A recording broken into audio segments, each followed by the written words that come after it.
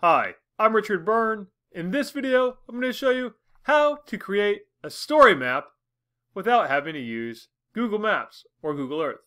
Let's go ahead and take a look at how to do this. The tool that we're going to use is called StoryMap JS.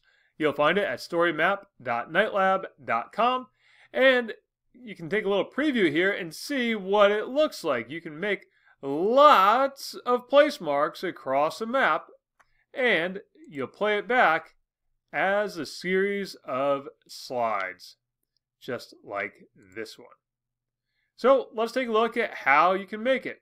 Just click Make a Story Map and create a new map. And I'm going to call this one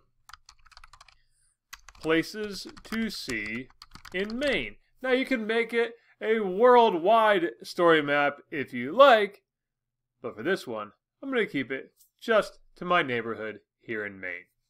So let's go ahead and now create it. And I want to start by selecting some media. And I'm going to upload an image that I have here. And I'm going to just choose a file and select a file from my computer. And I'm going to now upload that image. This image is going to be my cover image for my entire story. I'm going to give it a title of Places to See in Maine. And I might write something like, these are interesting places to see when you come for a visit. These places are great in the winter and the summer, as well as spring and fall. Now, if I want to change my marker option, I can do so. And if I want to change my background color from the default kind of grayscale, I might change it out and make it kind of a greenish color, like that one. Hit close, and now we can preview it. So far, this is what my map looks like. Not very exciting. So let's go back into Edit, and let's add our first actual slide. And to do this, let's search for a place. And I'm going to start by going to Main Street, Rangeley, Maine. Now, I know from having been to Rangeley many times myself that this is not where I want my place mark to be. I want it to be a little bit further down the road so it matches up to my image. So I'm just going to click and move it down the road a little bit. I want it to be there. And now I'm going to put in my headline. I'm going to call it Main Street, Rangeley, Maine.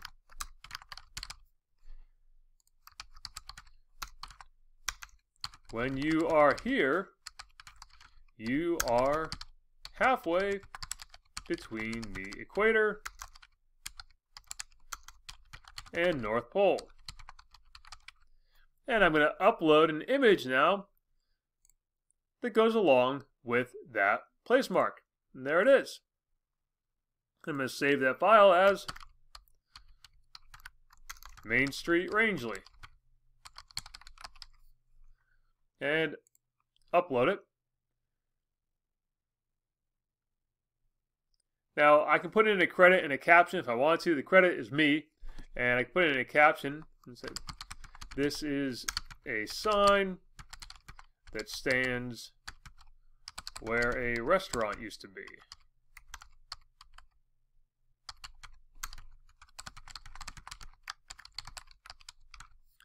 And again, we can change out the background color around that if we want. I'm going to leave it at the default. And you can change the marker options. If you want to upload a custom image to use for your marker, you can do so. Well, I'm going to close that one out, leave it as is, and save it as our work in progress, and preview it, and see what it looks like. And we can now see there's our marker, and there's our picture, and our little caption as well. let's add another slide. So go back into Edit. Let's add another slide, and we'll just repeat the process. I'm going to upload another image, and I want to pull that out of a different folder that I have on my desktop.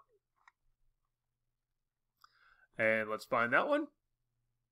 My main StoryMap folder, there it is. And I'm going to upload this picture right here.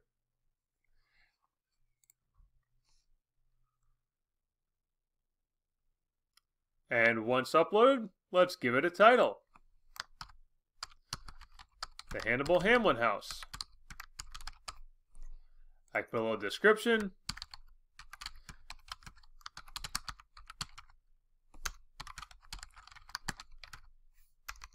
Now, you may have noticed you can also embed media into this place marker or this marker.